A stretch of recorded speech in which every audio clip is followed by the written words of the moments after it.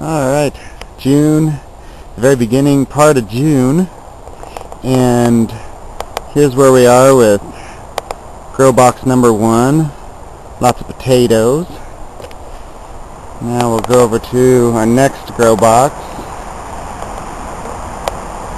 and we've got a bunch of peas we're harvesting here, and they're all doing pretty well inside of this hoop house. Then over here, garden bed number 3, some corn and beans and variety of things in that one. Now we'll go into the greenhouse. We're eating all this lettuce, and then we're going to be planting the tomatoes that'll stay in through the summer. When it gets cold and the tomatoes die, we plant more lettuce. So we pretty much grow year-round in this greenhouse. Some of our vining plants we hope will cover our water collection tank. Some of the flowers in the rock garden doing real well. Planted some violets. Got another rock garden over there.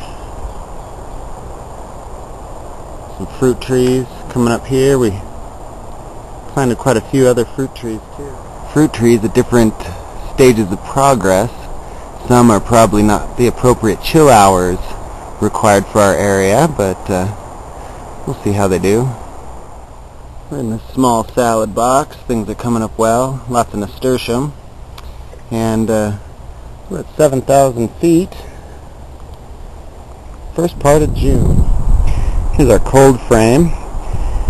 We used that in January, but now it's just attracting butterflies, and we're letting things go to flower so we can collect all the seeds. Quick glance at the alfalfa field. That all came up nicely. We'll move along now. Pond is doing well. A lot of the early flowers have already bloomed and lost all their petals. The wetlands, our experiment to capture our 40 gallons of water from our clothes washer and 30 gallons of water from our dishwasher each use, turned out real well. The end tank here, we got duckweed in there and some hoverfly larvae, I'm sure, and that's good to feed your fish, koi and goldfish and whatnot. Continues to drain through these rocks, and we put some violets at the end just to have something growing at the end, and a spot where we put our bird seed. Watch where you put your bird seed. A lot of times it's a lot of weeds, no seeds. But there's the wetlands. Bathroom gray water potatoes. It'll be nice for me to look back on this video and see all these different grow spots in about 3 months. Let's move along to something else. Some porch beans.